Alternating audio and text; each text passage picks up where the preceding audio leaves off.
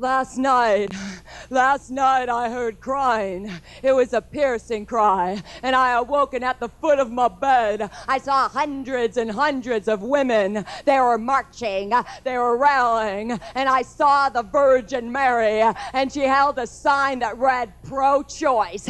I saw Cleopatra, and she wore a t-shirt that read U.S. out of my uterus, and I saw Queen Elizabeth I, and she wore a button that said vaginal pride, and another that said Cardinal O'Connor is Satan, and in the rally was Eve, and she held a banner that said God is a woman.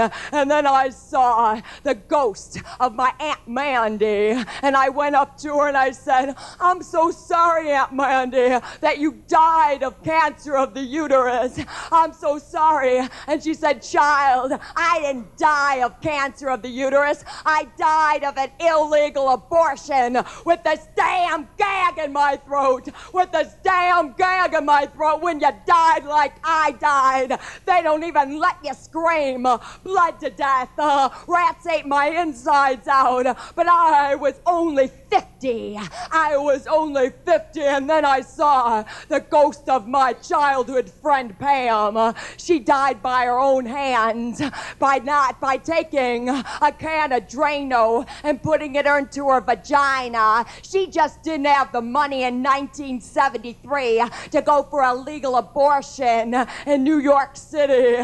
But she was only 12. She was only 12. She was gonna burn it out of her. But she was only 12. Let me tell you about parental consent. Let me tell you about the results of parental consent. Let me tell you about the sanctity of life. Let me tell you about children dying, where children die in Harlem, where children die in our streets, where babies die in Harlem. And I urge that in many third world countries, and this Bush administration wants women to return back to a patriarchal society. Well, Mr. Bush, we women aren't returning back to our only choice is to clean up after men. Our choice is to become president. Our choice is to become pope.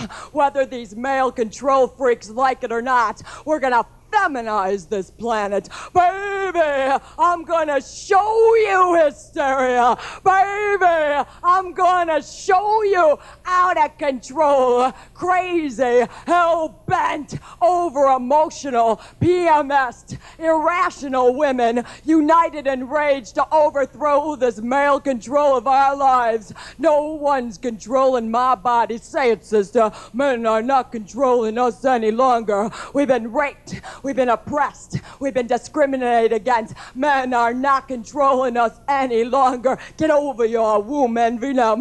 Get over your womb envy now. And the spirits of women are remembering when men would gag women as they perform their hatchet job. And just as they gagged the women, they would say, I'll kill you if you scream. But this time we're screaming. This time we're screaming. This time we're screaming.